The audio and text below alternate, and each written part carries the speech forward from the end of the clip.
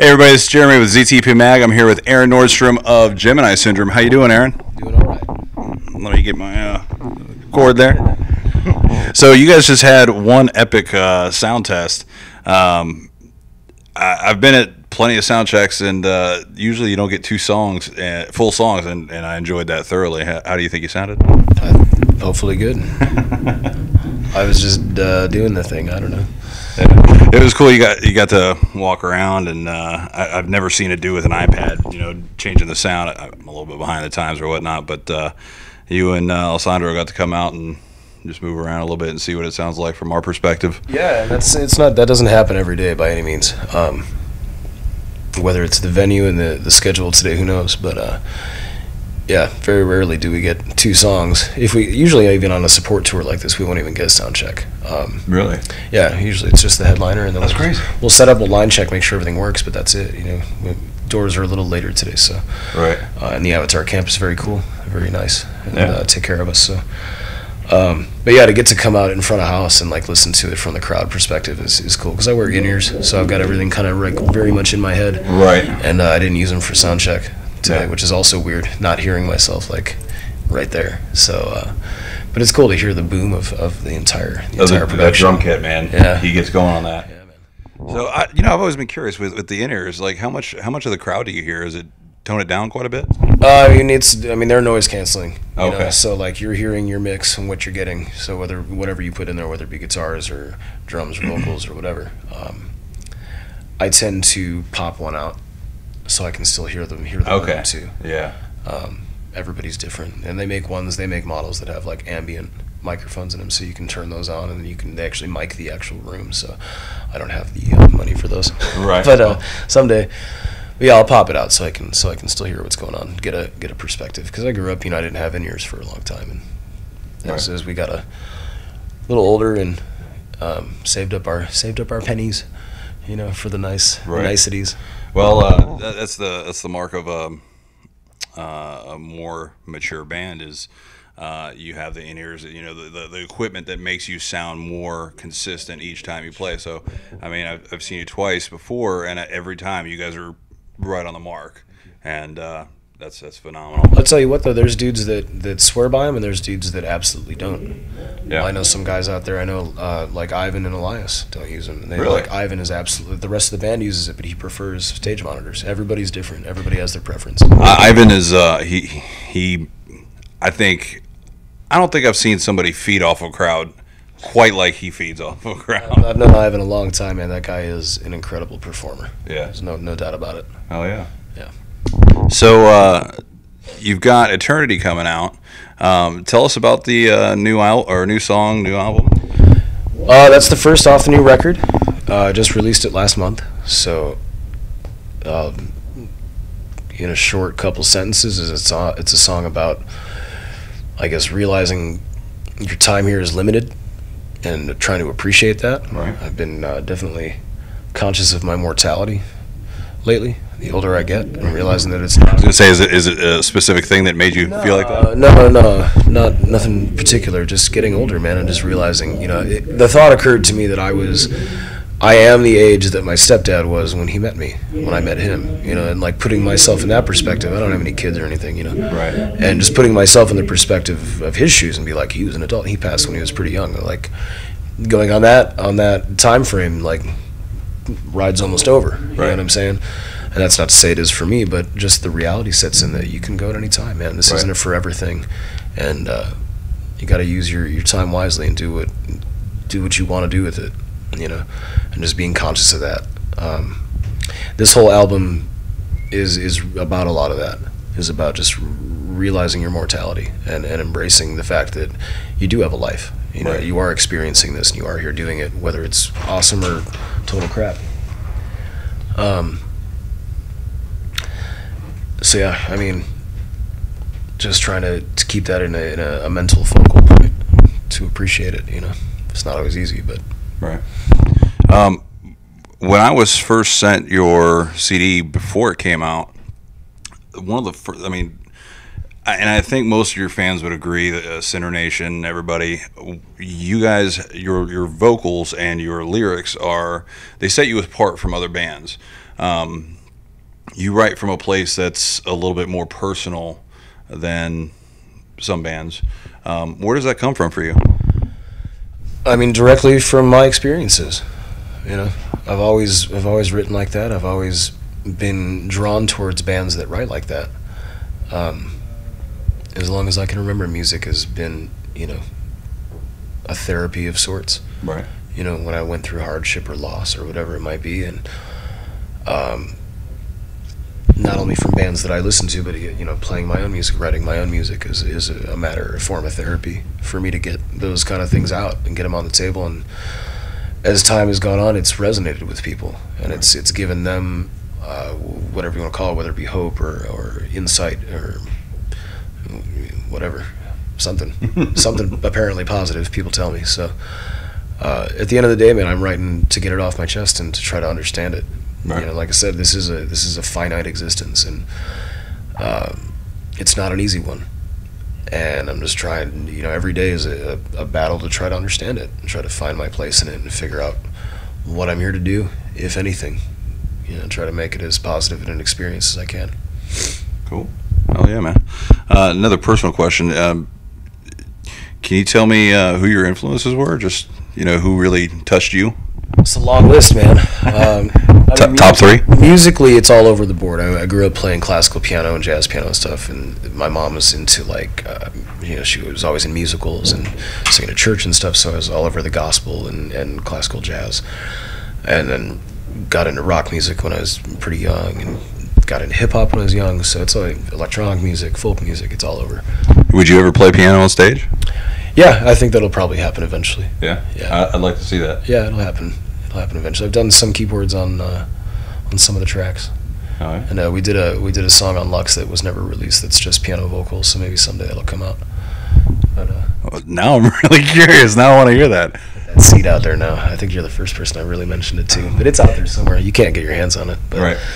Maybe someday we'll release it, and I'd like to eventually explore that more. Like, we've done the acoustic stuff, and I play piano on that all the time. All right. So you can look that stuff up.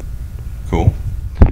So my friend Shelly's out there waiting on us, and I didn't even realize it, but she happened to mention today is the 2-year anniversary of Lux. Yeah, it sure is. So how's that ride been for you? You guys have been, I mean, seriously, I don't think you might have had small little breaks, but you guys are always doing something. Yeah, I mean, just these last 6 months we took off. We really haven't been, you know, we did Shiprocked early this year, and then we did, you know, the last tour was Nonpoint, right, end of last year, and this is the longest we've had off in 5 years. You know, up until recording Lux, then touring on Lux. It was just 5 years of nonstop on the go, and this is, you know, like I said, the longest we've had home. It was like, what do we do with ourselves? Oh, I guess we'll write a record. So we wrote a record. We appreciate that. And yeah, it was kind of strange. Like, you get the weird antsy kind of feeling of being home that long, and kind of, I guess when you're in it, you don't really know why. And then it dawned on me, like, oh yeah, I haven't been on tour in 6 months, and that's why. So now we're being back on it. It's like falling back into routine, you know, getting used to it again. But the ride was great, man. The fact that we're able to do a second record, that people want to hear a second record, and people are coming to shows, and even in that hiatus, there was still a lot of communication between us and our fans, and people kept in touch with us and right, kept up on what we were doing and were interested in it. So that's, you know, really gratifying to know that people care, that it matters on any level. Yeah. So people, that we do stuff, you know, what we do matters to anybody is awesome. So now you got quite a few different little fan groups on Facebook, and everybody's real passionate about you guys, and you guys have always been pretty visible as far as you know, talking to your fans, especially with Alejandro. If you mention vapes, he's very happy about that. Yes, vape. Yes.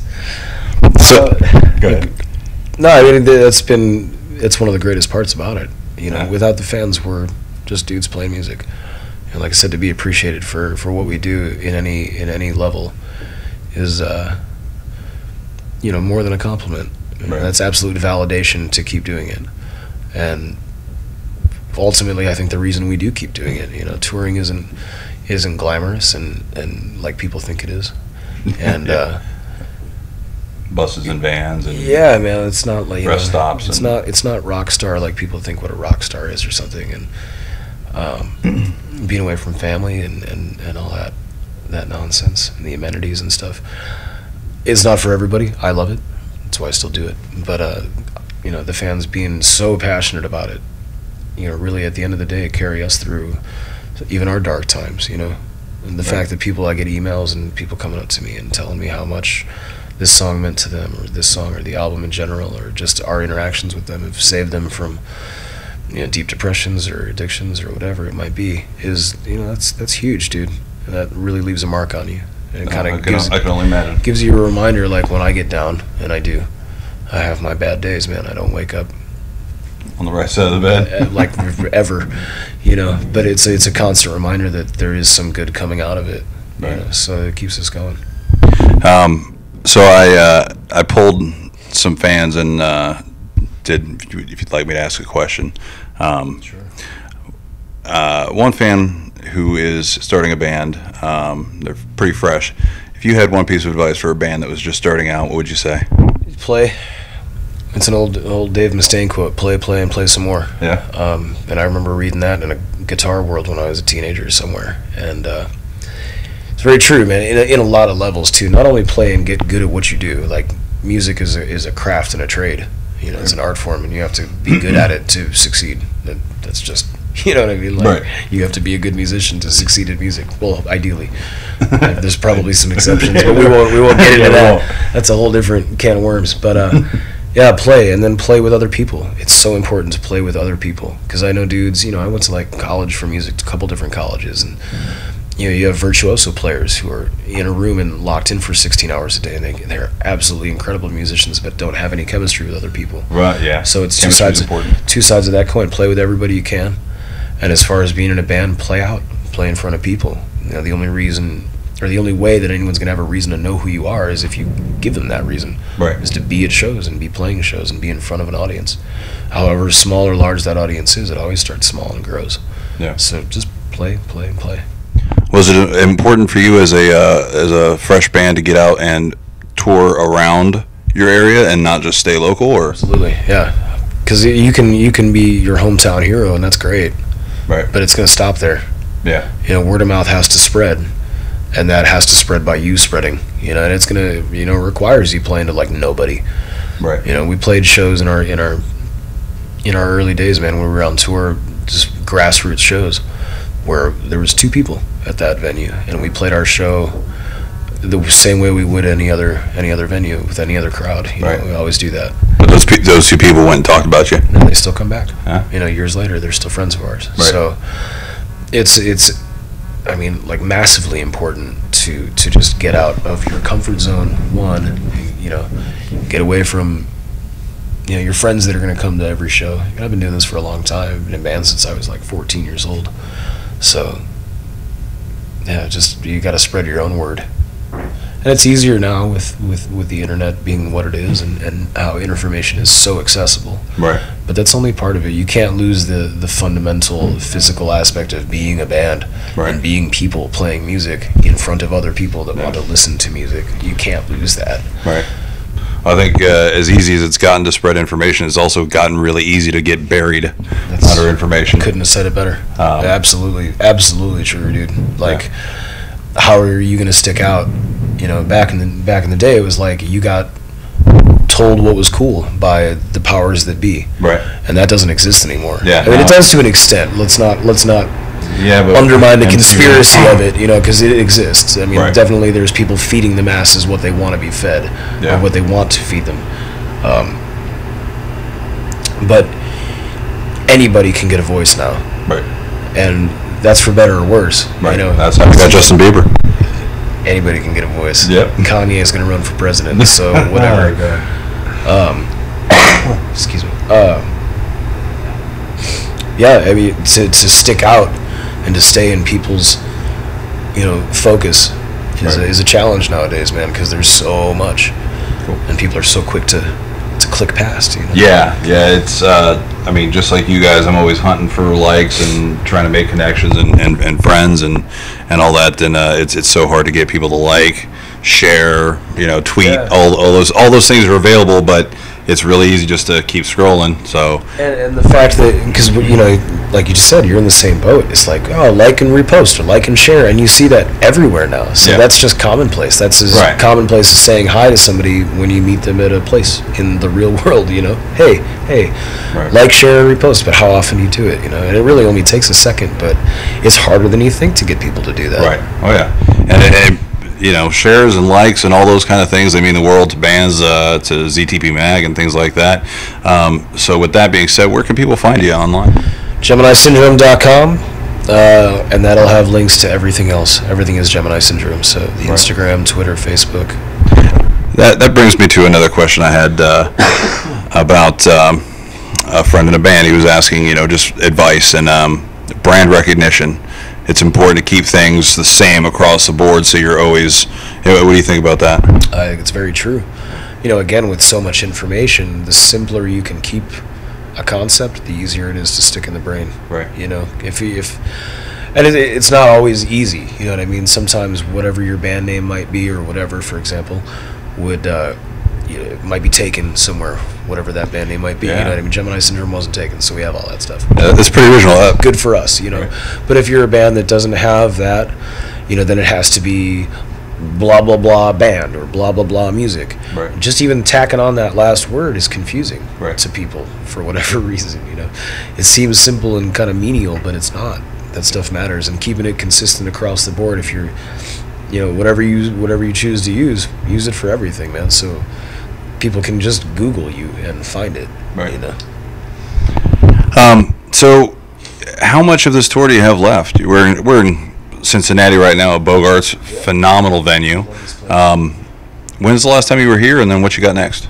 I don't think Gemini Syndrome's ever been here. I could be wrong on that. We've played a lot of shows in the last 6 years, so don't quote me on that. I could be wrong. We've been to Cincinnati plenty of times. The last time I was here that I remember was with OTEP back in the day, back in like 2007. Like I said, I can't remember playing here with another band, but that's not to say we didn't. We're about halfway done with this run. Cool. I think just over halfway with Avatar, and then we'll have another week and a half or so of headline dates on the way back home. Right. That'll take us directly into the studio. So you guys are still working on the record, so that one song is just a teaser, or? Yeah, we wanted to put something out because it had been a minute. Right. So that's what it is. Well, we're all anxious. I'm sure since you guys are still working on it, there's not really a timeline. It's hard to put a timeline on creativity. I can give you a timeline. Please, thank you. It's all written. That was this hiatus was writing the record, so we have more than enough material for a record. Now it'll be just a matter. We'll probably write maybe one or two more before we actually hit the studio, just because we like to come overly prepared. Right. Now it'll be a matter of taking stuff out, which is always a hard thing to do. But they can go in later for bonuses and Easter eggs. Really, we're shooting for early spring next year for a release date. I mean, we've got this. The studio's booked. We're ready to go, ready to record. We've got a couple tracks done already, so our feet are in the water. As soon as we can, we'll go in ready to work, man. So this will hopefully knock out pretty quick.